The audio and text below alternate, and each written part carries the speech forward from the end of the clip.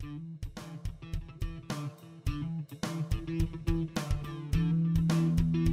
everybody, welcome back.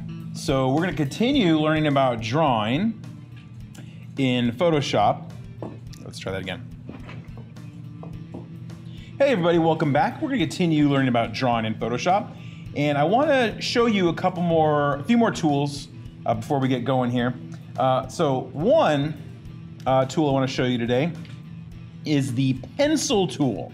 Okay, now this whole time I've been painting with a brush, and assuming you have as well, but if I click down on my brush, I've got a few other options. Okay, there's a brush, pencil tool, color replacement tool, mixer brush tool. The main one, the two I use, the one I use most of the time is a brush tool. That's like 99% of the time.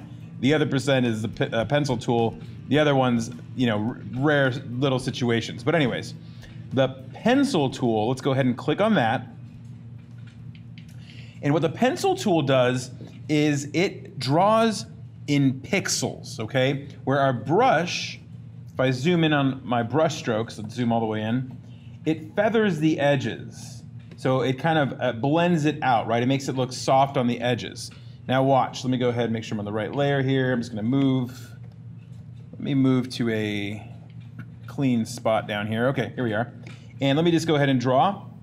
And you can see the pixels on the side, right? Now if I did the same thing, let's see what brush it defaulted to. Okay, so I'm on the hard round pressure brush. Soft round pressure brush, there's nothing soft about it, right? It's just a hard edge. Let's see, that's the soft round brush. That's not even the pressure. Pressure, if I go to that one, soft round pressure, let's see, this one's gonna get thick and thin. And then hard round pressure, very similar because we don't have that feathering effect. Soft round pressure is gonna give me the pressure sensitivity and still have the pixels, right? So that's very different than if I'm using my brush tool and I'm using those same tools here. Soft round brush, let's make it a little bigger here, right? I'm getting that thing. Now, it's still pixels, but it's trying to make it look like it's getting lighter towards the edges. So very different look. Now, so even these brushes, right? So this one, again, softens the edge. That one has a hard edge. Okay, now why would I want to use my pencil tool?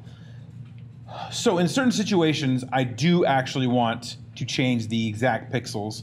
And the thing is, like, if I'm selecting something, now we haven't learned about this yet. Okay, so here's the magic wand tool. And now, if I want to select something with it, now we haven't learned this tool, but you can select certain areas, certain pixels by color, and there's parameters for that. But if I want to select this over here, I'm going to go ahead and make it contiguous. So it just, that means it's going to select only things that are in contact with each other, okay? So if I select that, it's harder to get that exact spot because of the feathering. It doesn't know exactly how much to let in, how much to let out. But if I'm drawing in pixels with the pencil tool, I can get exactly those pixels. And if I want to color, like, let's say, well, let's go ahead and do this. I'm going to select the outside of it. And let's say I want to put a different color in. I can do that, right? Now I'm going to deselect, Command D, and you see it'll go right up to that black line, where I don't have that kind of exact kind of thing going with the brush tool. Now, even with the pressure sensitivity on these bottom ones, whoops, let me do that, it's still probably going to have a hard time knowing exactly what to pick. But see, well, it got all of it, I guess. Well, it really didn't. It got all of it. But if you did want to get not all of it, it would be a little harder. But again, it's got those pixels to work with. So it can pick the colored pixels, where this one has a harder time because it's feathered out. Okay, that's one reason why. If you need an exact amount of pixels or exact area that you're going to work with, the pencil tool will allow you to do that. That's one of the main reasons I've found to use it, is for that sort of thing. Okay, that's the pencil tool. The other tool I want to show you right now is the pen tool.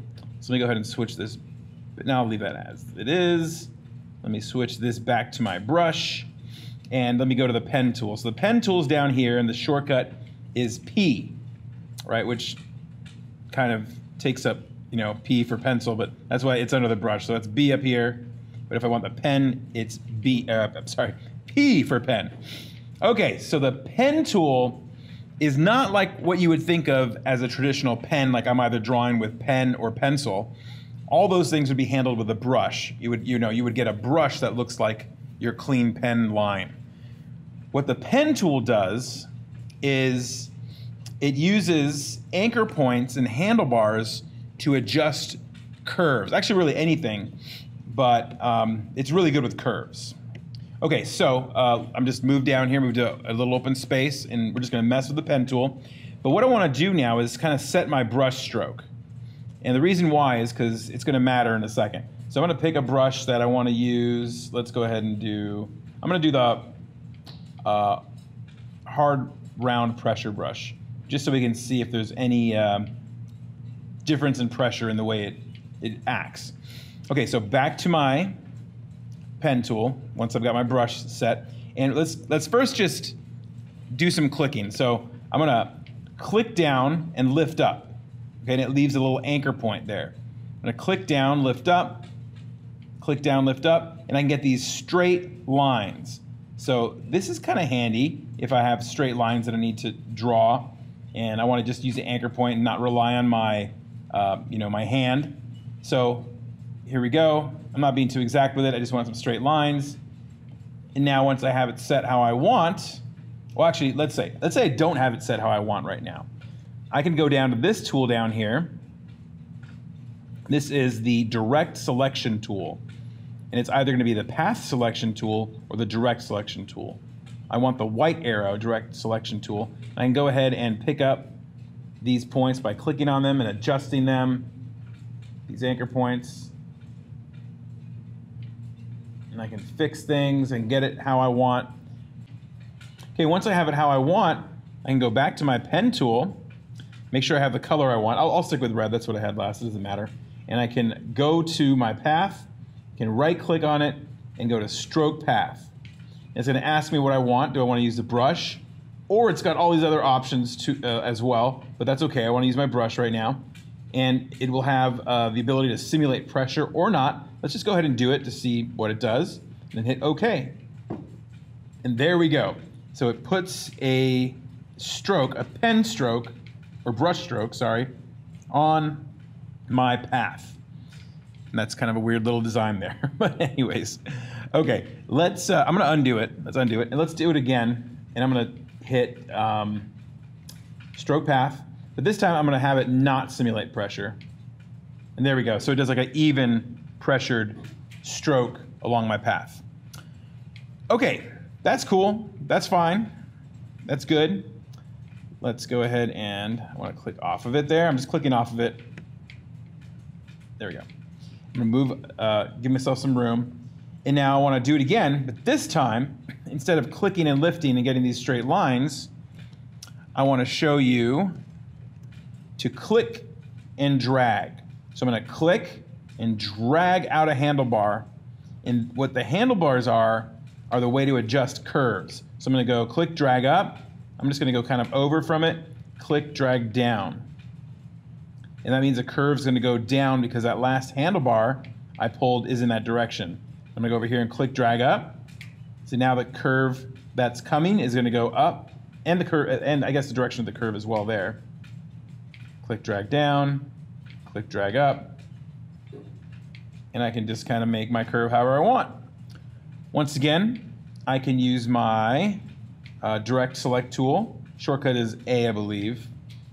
Same as, yeah, A, same as in Illustrator.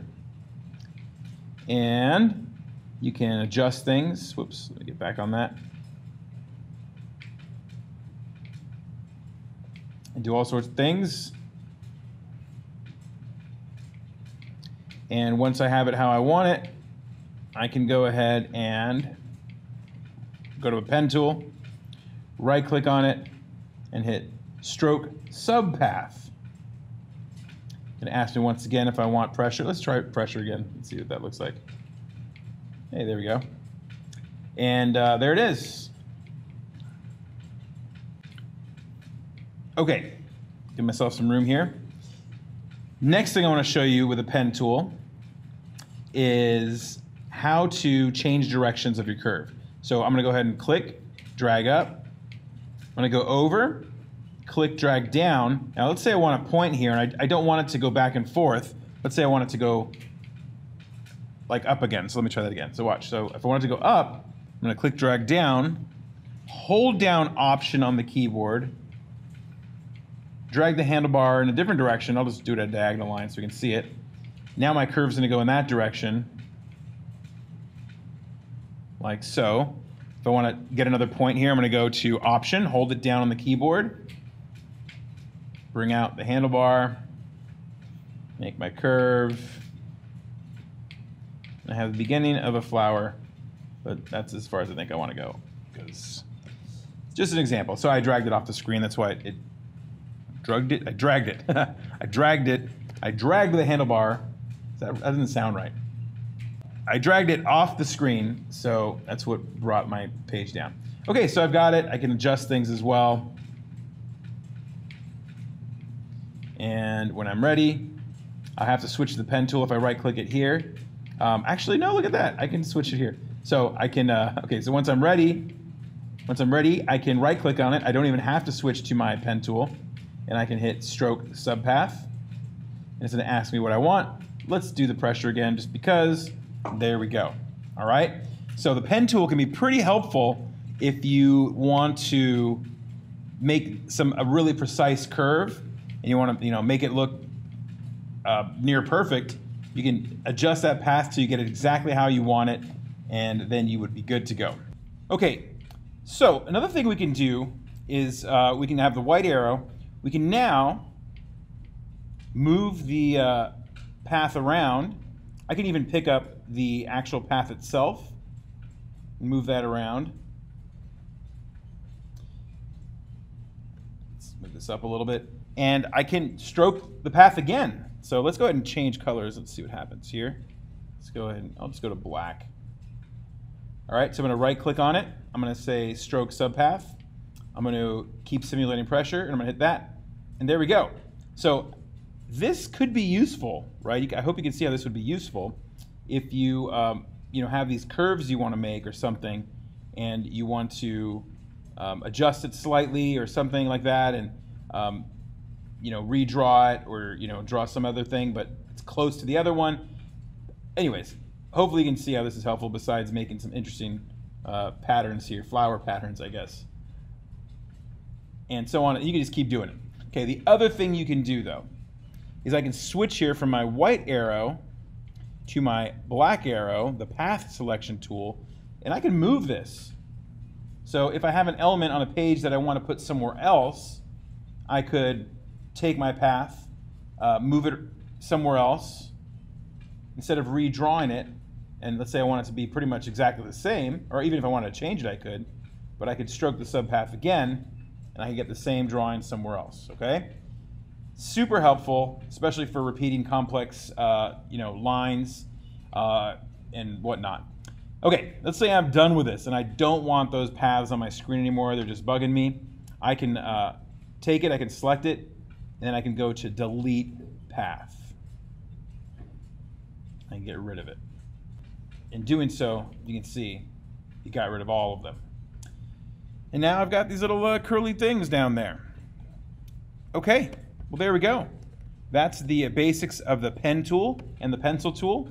And I hope that was helpful. Hope you guys learned something. And I'll catch you guys on the next drawing video.